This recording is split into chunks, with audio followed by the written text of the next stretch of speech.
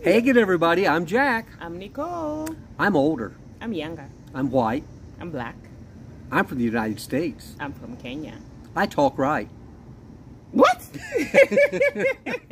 I knew that would get you. That was not in the script. No, we had no script. What do you mean you talk right? I don't talk right?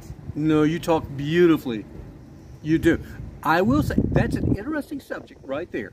That I don't talk right? No, you do talk correctly. Here's the deal with you, Nicole. And I'm telling our people out there. What's the deal? I'm eager to hear this. You talk proper English.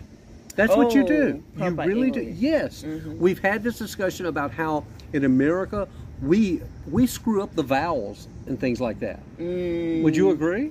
Well, I don't want to talk about... I know, you're not going to put down how America talks. No. Well, would you say, though, that I think, though, part of it is because Kenya, of course, was a British colony. Yes. Up until, what, 50 years ago? 60, under British rule? I think 60 years now. It was in 1963 that we got our independence. Right. That's a while. Yeah, and so you take that, America, we've been independent since the 1700s. And so, you know, y'all are still trying to figure this out. What, this English thing? This English thing, yeah. Your own English thing. We speak the Queen's English. You do, and it's very good. Now, your native language, we've had a couple people ask us, Nicole's native language, Swahili is what you, right? My native language is Luo. My mother tongue Okay. is Luo. I am what you call a River Lake Nilot. So my people, who are the Luo, How do we spell that? Just spell it for people. L-U-O. Okay, Luo. Luo. Luo. Yes. Again, I need to pronounce it correctly. Luo. The Luo came from South Sudan into Kenya. Okay. And we settled on the western part of Kenya, where our main economic activity is fishing. So we are fishermen, fisher people. Fisher we people. Fish. Okay, all right. That's our main economic activity, and we settled along Lake Victoria. So Lake Victoria, 3 countries surround Lake Victoria: Kenya, Uganda, and Tanzania. So Kenya, it's the western side of Kenya that borders Lake Victoria, and that's where our people settled. Now, Swahili is actually from the Arabs who came and settled in the coastal side of Kenya. So when you go to the coastal side of Kenya, that's where most people do good Swahili.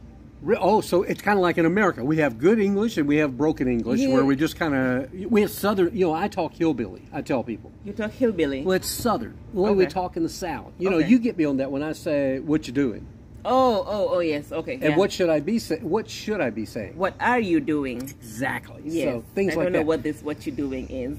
But yeah, so Swahili is actually, it came from the Arabs, and people who speak good Swahili are in the coast. But I don't know exactly how the whole of Kenya ended up speaking Swahili, but Swahili is our national language. Oh, okay. And then English is our official language. Okay. Well, that's interesting. There's a national language and an official language. It sounds like that would be the same to me, the national and the official language. Well, the official language means most communication goes out in English, right? If government is sending out something, most newspapers and stuff like that, but we also have Swahili newspapers. Okay. Right? Yeah. Also, that means in schools are taught in English, like subjects are taught in English, right? Chemistry, physics, biology. So when you were a little girl before you got into school, it was mostly Swahili being spoken in the home? At home, yes. At home, Swahili was being spoken, and then I'd learn English in school. Right. And then in your business career in Kenya, you were always speaking English most of the time? Always speaking English most of the time. But because I dealt a lot with building companies from the ground up. So I was speaking mostly to informal people in the informal sectors, and you can't always just be speaking English. Not everyone will understand English, but most people understand Swahili, especially if you live in urban areas. But then when you start going into rural Kenya, then every kind of tribe, because we have more than 40 tribes in the country, then you get into, now it becomes a little bit more, you need to kind of know the tribe, the language that each tribe speaks when you go into rural Kenya. But most urban areas, it's English and Swahili. So it's kind of interesting, too, when you bring up the tribes and such. People watching will know this. In America, of course, we have the different Indian nations, which are still there. We won't get into that whole thing about what happened with American Indians here, but, you know, we have Cherokee, we have Sioux, We have all the different tribes as well, and of course they have some of their own languages and customs too, just like what you're talking about. So interesting. It's interesting how we transition into what is proper English being spoken. But your English is, sometimes people I know have commented that I kid you about how you talk and you kid me, but it is actually beautiful how you speak. But I pick up on, and you've told me that that's not necessarily right. When you speak Swahili, if you speak it slowly, to me it sounds almost Jamaican. Really? Yes. No. Well, that's just me. That's just me. If I speak it, and also, you know, Swahili is also quite, it's not very easy because most Kenyans will not speak the correct Swahili. It's called Kiswahili Sanifu. Now watch out! You just told the Kenyans they don't speak it correctly. we do Sheng. It's called Sheng. It's like the way you're saying hillbilly. So we also have Swahili where you kind of like, it's Swahili but not really the correct one that's taught in class. Okay. Right? So you end up speaking like, oh, it's called Sheng. Well, it's kind of like if you go to Boston, you don't park the car, you park the car. Oh, okay. That's what you do, park the car. You know, here in the South, I'm going to park the car. You know, you gotta, so it's all different. And if you're in St. Louis, it's I'm going to park the car. Okay. You know, so it's funny, you know, I worked in television most of my career. Now I'm in radio.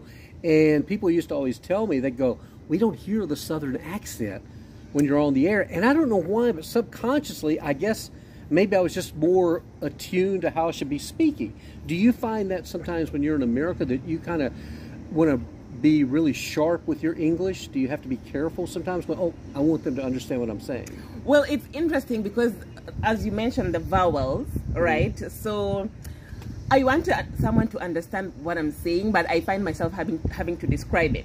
Right. We were somewhere the other day. They could not figure out what was I cannot remember what it is. I had to describe exactly, but I was saying it the right way, only that I think I was not saying the R or the T or something. Something was just... Because I understood what you were saying, but they didn't. And then finally, I think I jumped in and said, she means this. Yes. Anyway, so, but that's interesting. That was that. On another quick subject, you had an exciting, what was a couple of weeks ago. I'm going to tell everybody watching, Nicole was so excited because the Kenyan president came to America. And all of your people back home and everybody was asking us, is the Kenyan president coming to our house for dinner? And, you know, have we been in touch with him and his family? Well, this is a very controversial subject because I was just interested because I wanted to know what I don't want to get you he in was trouble. doing. Yeah, but most Kenyans were not happy because apparently he spent so much money on that trip. Oh, he used I heard a flight. He chartered an aircraft that wasn't a Kenyan aircraft, right? Probably not the best move. Probably not. Yeah. So there was a whole debate about that whole thing. So I really don't want to get into that. No, we won't get into that. I just wanted to see the key moments because he also seemed like he was having fun meeting Steve Harvey and Shaq and all these people.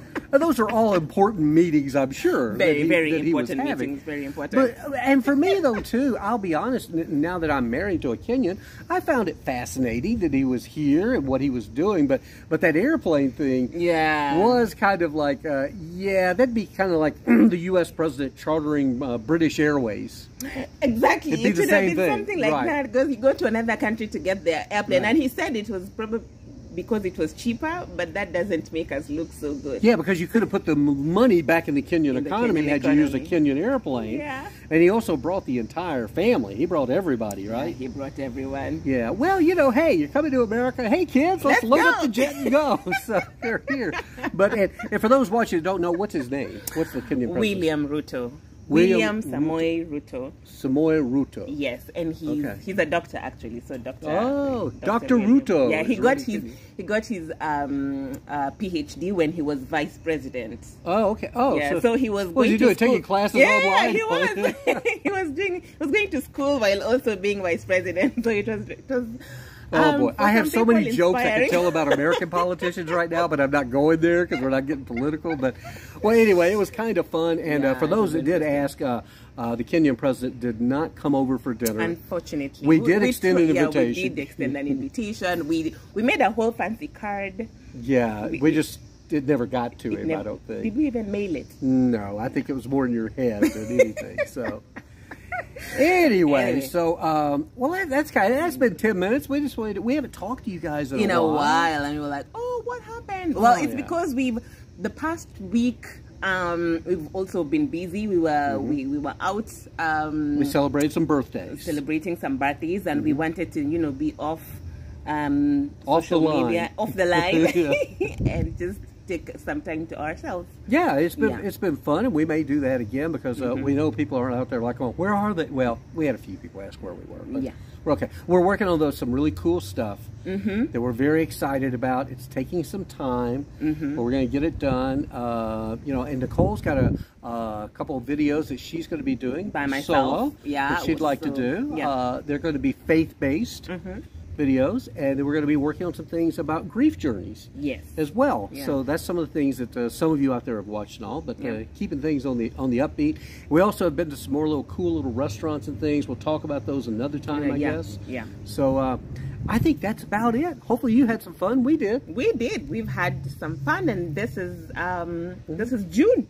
And the weather is nice. The weather is nice. I'm loving the weather. So I am. Yeah. And you will, even when it's hot and humid days, if it's sunny, I'm happy, right? You're happier, yeah. So there you go. I'm a-learning, as they say. All right. So I guess we're out of here. So you want them to do what? Please subscribe. Click on that subscribe button, because the new things that we are about to start sharing, my solo videos and the grief videos, are going to be really helpful. So subscribe and share with as many people as you can, and then like some of those videos so that they can be recommended to you and other people. Right. And don't forget too, if you're new to the channel, we have playlists on our channel. You need to learn about playlists. We have playlists for travel videos, restaurant and cooking videos, grief support videos, and soon to be some faith-based videos. And of course, all that includes some goofiness with us as well. Okay. So have a great day. Better yet, a better tomorrow. Bye now. Bye.